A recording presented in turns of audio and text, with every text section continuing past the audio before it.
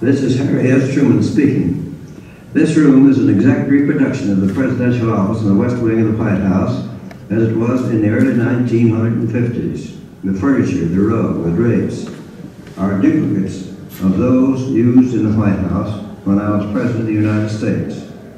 The pictures you see on the wall and the things you see on the desk are those I had in the White House.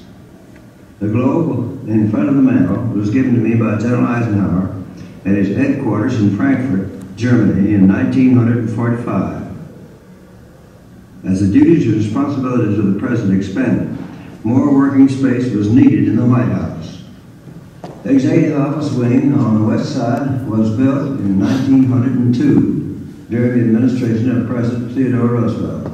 It houses the office of the President, his secretaries, and principal assistants.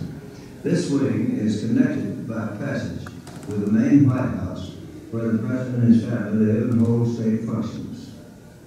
The almost hidden door on the right of the fireplace leads to the office of the President's private secretary. The one on the left leads to the corridor and to the cabinet room. The desk is a copy of one installed by President Theodore Roosevelt when the office was built. The office has been occupied by all the succeeding presidents. In the office of the President is centered all the responsibility for the administration of the government of the United States. Since the birth of the American Republic, the office of the President has grown and developed into the most important office of government in the history of the world. I hope that the exhibits in this library will give you, and especially the young people among you, a better understanding of the history and nature of the presidency and the government of the United States.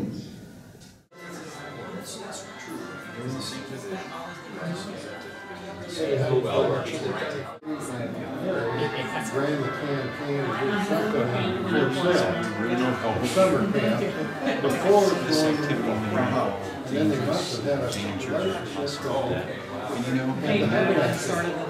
Good job. Jason goes not really that out. A special occasion for us, certainly. It's always great to be bringing new things into the collection, and something like this that has the history that it does and the connection to Mr. Truman and his legacy and kind of the way this came about, and that will unfold in some other remarks, but very, very great day for us to be welcoming this great bronze into our collection, and so it's a great pleasure to welcome you to the library where we celebrate all things Truman, and very grateful for that wonderful presidential legacy that we celebrate. Want to introduce some special guests. We have some representation from the Jackson Center. We have some members of the family here. We have Mr. Dillingham from the board of our trustees here of our nonprofit partner, the Library Institute. Mr. Wertman and Mr. Benedict are here as well to talk about how this came about. So what we're going to do is we want to hear first from Don, who kind of kicked this whole thing off a little bit for us, and then we'd like to hear a few words from Dexter, who's the artist who commissioned the piece, and then I think we'll unveil, and Clay's going to give a little bit of a context for us here, and then maybe we'll get some remarks from the family as well. Does that sound like a good order of things? Don, do you want to come and say a few words for us? Thank you. I'm speaking not just for myself, but also on behalf of my family, my wife Chris, and our daughter Roberta. Chris unfortunately couldn't make the trip with me, but my relationship to the Truman Library goes back to 1964, when I first came here as a high school student to the National FFA Convention, which was held in Kansas City for decades and decades. And one of the side trips that we took was here to the Truman Library. Of course, President Truman was still alive at that time, but I did not have the good fortune to get to see him. But I was fascinated with the library, and I came back subsequently because one of the major seed industry meetings, I'm a seedsman by profession, just retired, but one of our major annual meetings is held at the Crown Center in Kansas City. So I've been coming to Kansas City for almost 40 years. And on one of those trips, I decided that I really wanted to come back here and spend time by myself at the Truman Library, which I did before the meeting, before that seed meeting. Eventually I became president of that association for 2 years, and during the second year we negotiated with the library to have our officers and directors banquet here in this very space where we're standing. So these are temporary walls, as you can see, and so forth. And they were not here at that point in time, so we had about 50 or so people here in the Truman Library. I remember it so well, and I can't say for sure that the cars were right there at that point in 2000 or 2001, but I remember them so well. So again, I've had this relationship, personal relationship with the library, and have always had such great respect for President Truman. And then through our family's relationship with Professor Benedict and his family, I sit on the board of trustees of Cooper College, where he taught art for several decades. And he and his family eventually joined the same church that we attend. And so we got to know each other rather well. And so I began to understand what it is that he does as an artist. And he invited us to, among many other things, this could be an all-day story, but among many other things, to a showing of a portrait bust of Justice Robert Jackson, which he had been commissioned to create for the Supreme Court. And so we went to his studio and we saw it there. And then, as Professor Benedict will tell you, I get these ideas. And it occurred to me with the 70th anniversary of the end of the war and the beginning of the Nuremberg Trial and what have you, that I wonder if or what they have at the Truman Library that represents the relationship between Justice Jackson and President Truman.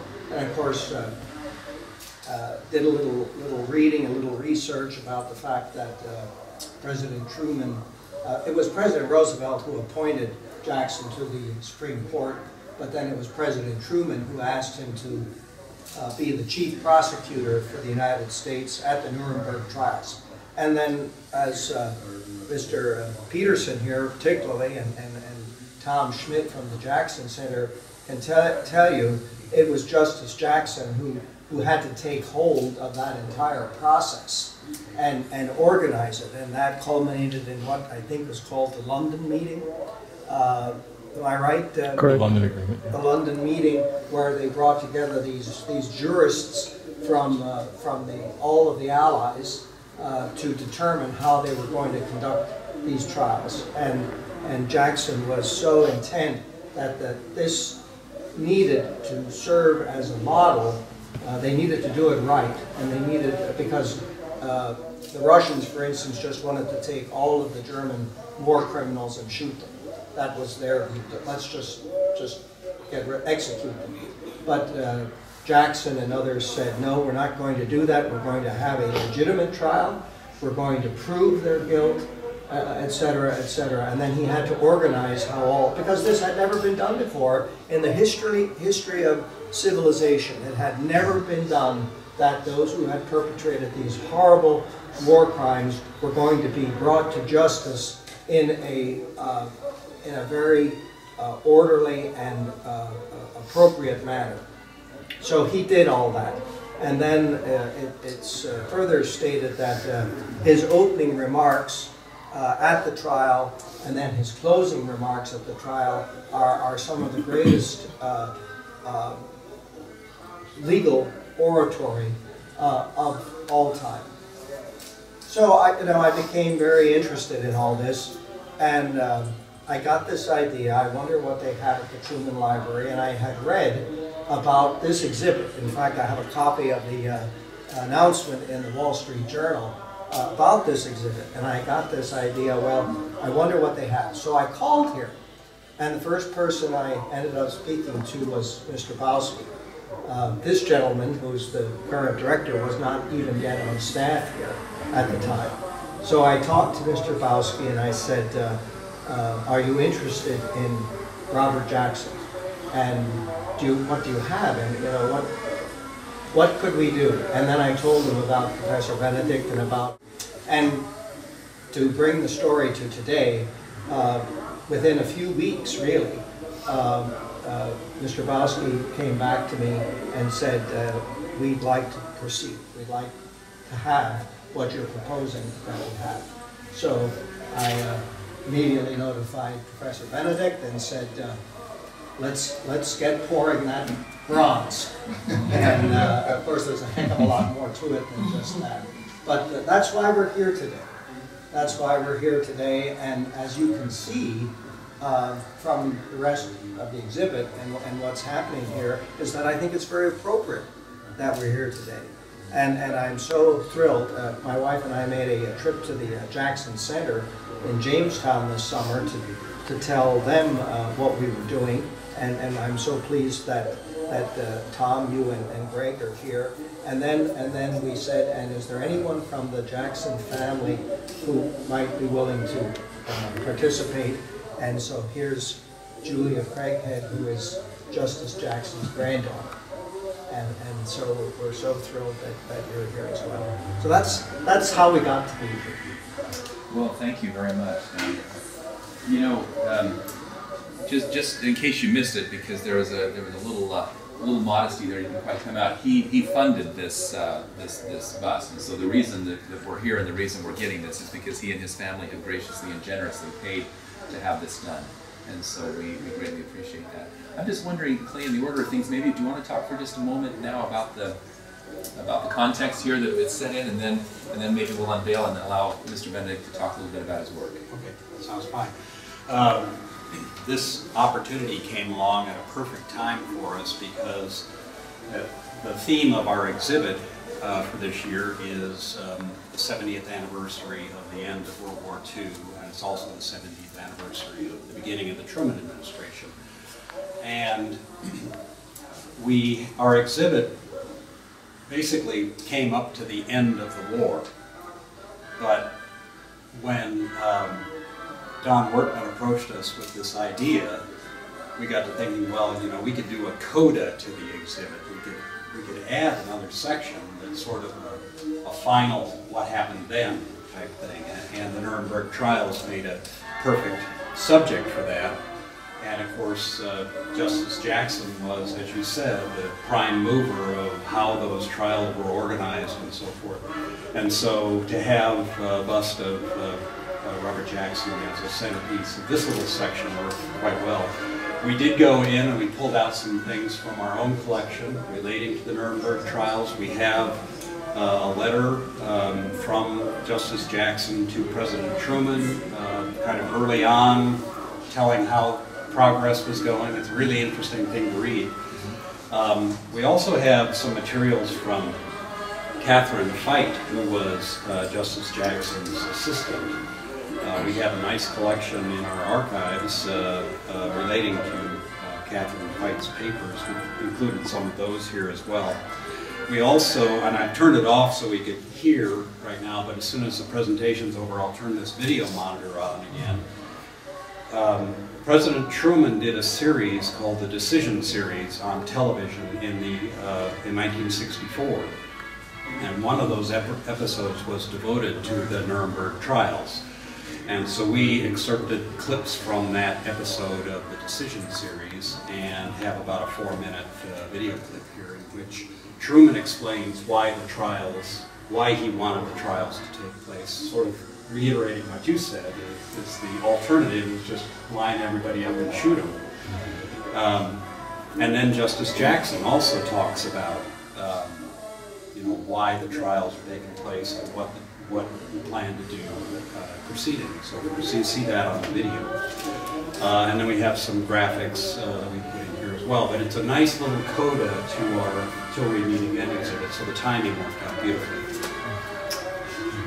And as I was explaining to some of the representatives from the Jackson Center earlier, we're in the process of undergoing a major master plan, which will include a capital campaign and a redo of our principal exhibits, our permanent exhibits. And this will allow us to tell this story in a way that we have not been able to do before, because as Clay mentions, the actual physical collection, our three-dimensional collection, will be enhanced in that way. So we're very much appreciate it. Are we ready? That's your pleasure.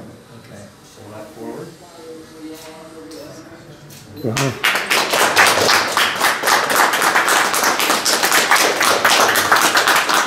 piece. I think you can see why we're so happy to have this as part of our collection. And there's a discussion here about the provenance of the work and so Would forth. Professor Benedict, would you like to offer just to talk to us a little bit about your process and your inspiration for doing this? Well, I tend to work in sort of an expressionistic vein rather than trying to create a lifelike, like a Madame Tussauds wax museum where it would just be a complete reconstruction of the way the individual looked. And so it's modeled in clay, and I've left that process in part. And I think by leaving the surface a little bit loose, maybe it expresses a bit more life than if it were just a mannequin presentation. And also, with this particular pose, this is capturing, in a sense, the spirit of the original piece that's in Jamestown, the full-size 8-foot-tall figure, where he's turning and he's gesturing back to the school. It's placed on the campus of the school.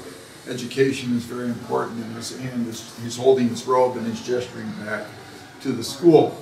And so in this particular bust, the idea of having him turning slightly, perhaps I'd like to think, gives a sense of life to the portrait.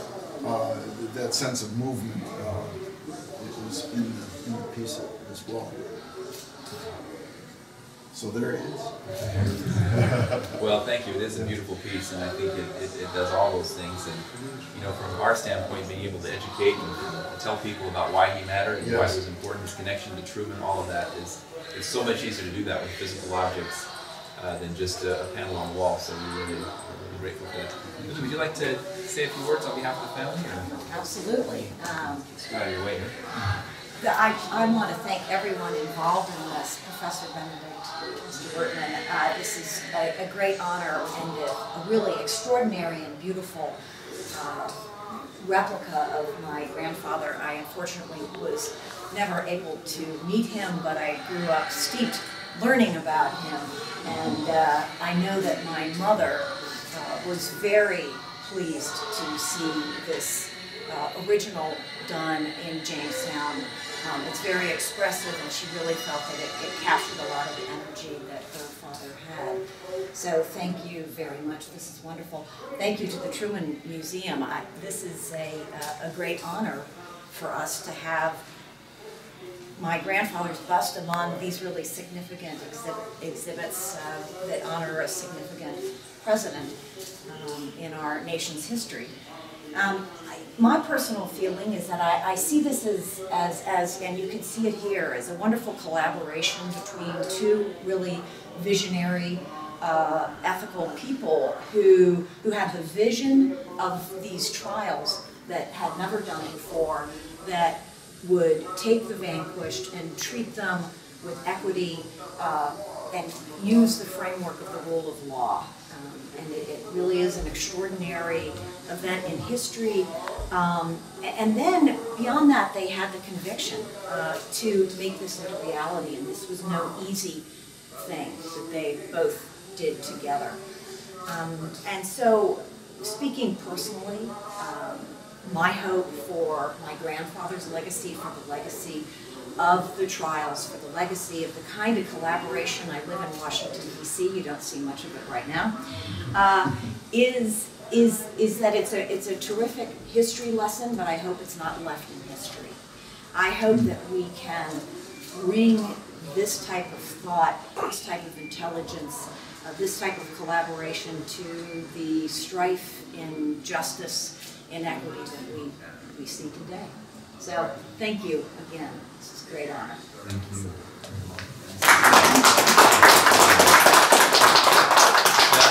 was very beautifully stated. You know, this idea of the collaboration between two very important individuals in our government at that time, how refreshing that is. And they had, you know, this vision of how to do it. And I had a quote that the archive staff provided for me that from our collection that I thought was very interesting, that Jackson shared with Truman this sense of how history and justice were coming together.